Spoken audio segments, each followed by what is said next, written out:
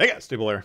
Today we gotta look at a new premium destroyer, Tier 5 Asian destroyer, Anshan. Zen Bing on the screen there. Tried out a few different builds. We actually threw Gnevy in this thing. It's basically like a Gnevy, bought by the Chinese Navy, presumably. Bad turret traverse. First game I played in it was with my standard Asian destroyer build. Zai Bing, or what's his name? I don't know.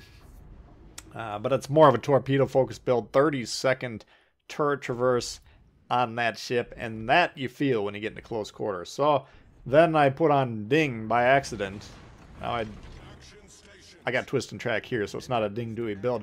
But that one actually felt the best in terms of the ship's performance, because in the slot 2, there's that turret traverse perk.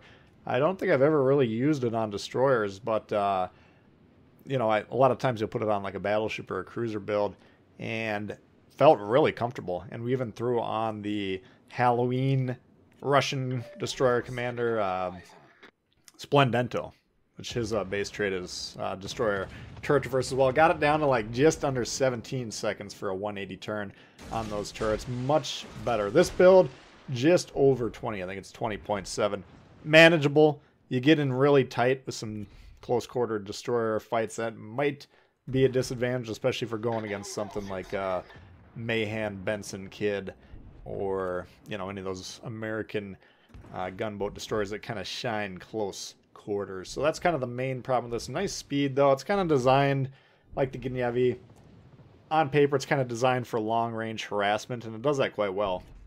And the AP works quite well at range as well. I'm not going to show, or you're not going to see it in this game, but I did have like a 21 Citadel match earlier in the Anshan with the AP, and a lot of them were, you know, some of them were against Akuma, who got fail platooned in his way into the game. Some of them were against Carrier, but nevertheless, they were longer range shots than just point blank range. So good performance on AP. HE not too bad. Accuracy gets a little wonky at times, but overall the guns feel pretty good on the Anshan. So you got options on your build. I would definitely go more of a gun focus though, and if you have ways to ameliorate the slow turret traverse, that could be kind of your main priority. Here we go, jumping into this match here now. We had two destroyers.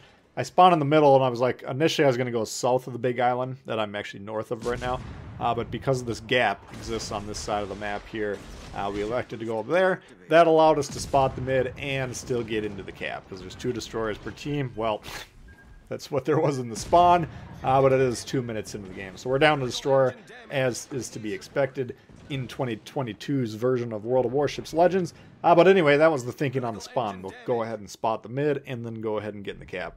Took some damage. We lost about a third of our health so far. Not a particularly great looking start. What do we got here? 2, 4, 6 ships versus 3 or maybe 4 here. We got the numerical advantage. Push. Whenever your ships outnumber the enemy on a given flank, you push. That's how this game works. You sit back, like these guys are attempting to do, you lose games. Alright, there's a shot there on the Tier 4 Russian, or Tier 5, whatever it is. Mutsuki, he's the guy that we're trying to get rid of here, though. So I'm assuming we got torps coming in here. Mutsuki, you know, pretty hard hitting torps, so we want to be respecting those. Go ahead and back up. That'll eliminate those torpedoes a chance to hit us if they are in fact coming. And you know, we just deployed the smoke to disengage. I like to usually, ideally with these Russians, when we do deploy a smoke, it's kind of like the Americans, you want to be using that offensively. Alright, but here I'm thinking on the map I'm still probably protected from the north, and Exeter low, dangerous ship. He was sprung from his smoke for whatever reason, so I'm trying to do damage on him. You can see he's dueling guys to the south, and it wasn't likely, at least quickly, that he would begin sending shots here. Kind of losing track of where I am though. You can see we're backing up. I'm trying to maneuver the guns and maybe even going on the other side of the ship, but now that the guys from the north are shooting us, we got to pull forward. We're using this island kind of as our shield or our armor this game. Okay, so we drop spot here. We got some shots in the Tennessee. Again, we're kind of just trying to support here. We're actually capturing the base a little bit here, but not quite expecting anything. In fact, I'm kind of hoping my team's going to reinforce here, because me versus these guys, point blank range, like if I went going around this island to attack these guys, they'd kill me very quickly. Bunch of ships shooting you point blank range in the destroyer, especially a highly visible one. like this, your game's going to end very quickly. So peppering the Tennessee here, getting some fires, and just kind of waiting for the play to develop. Now these, like the Russian destroyers, the guns on these, you have the advantage long range, especially against destroyers. Whereas we kind of talked about and alluded to earlier, closer range, generally the Americans are going to have the better of the fight here. So keep that in mind when you're squaring off against those type of destroyers. Peter coming around here. We got the big Peter poking its way towards us, and of course that's uncomfortable to be in. So we're going to try and get him with the torpedoes. Keeping an eye on the map here, expecting other guys to potentially swing around. I'm thinking destroyer, or maybe one of those cruisers. You can see the destroyer hanging on the back edge of the cap there, but here comes Kotovsky, and he's looking for a little bit of revenge, and he's going to go ahead and try and take us out here. Keep an eye on the map, though. Looks like he's broadside. Peter, whacked. Dev strike. He gone. Kotovsky takes a nice whack from our team, and boom! Take it away, Little John. Enemy cruiser sunk. We've got 2 of them. What? We've got 2 of them. What? We've got 2 of them. Okay. Thank you, Little John. Little John's appearance brought to you by Bull Bites. Bull Bites, bite into the bowl. Alright, jumping back in the match here. Now we're waiting for the torpedo reload. We got a nice advantage all of a sudden. This flank was looking fairly stalemated, but we were able to counter the Peter and the cruiser. Now I'm thinking, can we get a double-double leading into a Kraken? That'd be a decent game. One for the ages, in fact. So that's what I'm hoping is going to happen. I'm hoping we're going to need a little help from the Mutsuki, though. He's got to push in aggressively. New Mexico, I'm trying to time it.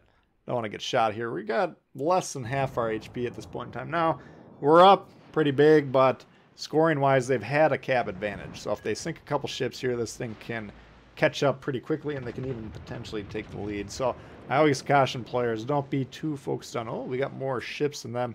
If you're going to be adopting that mentality, you for sure got to be locking your guns, scan your own team's health, scan the enemy team's health, confirm that you actually have a team HP advantage. That's what matters, not the ship count. Ship count can change very quickly. Mutsuki, unfortunately for us, disengaging.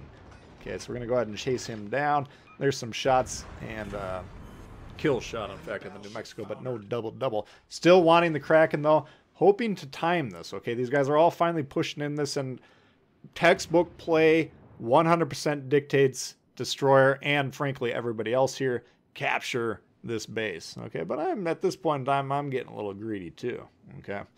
So I'm still going to try and capture the base, but I'm trying to maintain the speed. Unfortunately, I think this guy up north here couldn't be bothered, okay? This is a problem for us in terms of scoring. We're losing about 300 XP each, whatever it is. Look at that. We captured the base and he got off right at the buzzer. That's unfortunate. So we lose points there. We lose prestige, and reputation takes a hit, of course, because it's a bad play. You always want to capture the base. So luckily our team behind us is going to capture the base, but kind of a black eye in an otherwise pretty good game. You would like to get that base captured. But again, we're going for bigger style points. We want the Kraken. And there's the Mutsuki here. Now we got to be a little careful here. We got to assume torpedoes. I've been keeping an eye on this as we're approaching them on the fact that we're located. And for those of you guys that are new, or you haven't experimented with this perk, the twist and track, that little half moon, the white thing right above the aim, that's telling me the rough location of the closest ship on their team. He's got the same perk, and currently I am that closest ship to him. So whenever it says located like that in white, that's what is occurring. You're being located by that, which shows the approximate position of you to that particular ship only.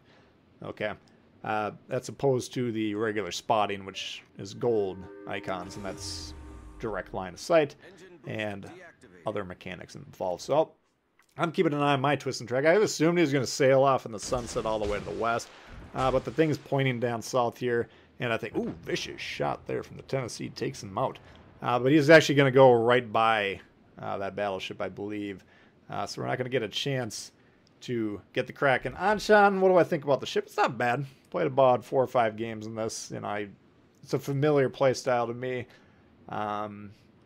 I still, even though these things are designed to be kind of more long range, and if you really want to play it as intended, you'd kind of buff the range, utilize the really fast, trajectory travel time on these guns, or the shells rather, and just kind of fight ships that way. Distract, use your speed, whatever. That's fine, and if it's done very well, that can be a useful role. But I still always prefer when I'm the destroyer to kind of play the destroyer role. So in this particular build that I got, which I think works pretty well, we do have the standard base sims on there. That's concealment and additional health. Still trying to counter the destroyers, capture the bases, whatever. You just got to kind of change your approach. But as a destroyer player these days, where most of the player base isn't trying to win the game, if you're actually trying to win the game, you kind of got to do the roles that you know need to be done. Okay, because if the rest of your team's not going to do them, someone's got to do them. That's you. That's a look at the Anshan for you guys. Hopefully you did enjoy it. If you did, please hit the thumbs up. New to the channel, consider subscribing. Lots of World of Warships coming for you all the time. Questions, comments, leave below. Love to hear from you, and we'll see y'all later. Peace.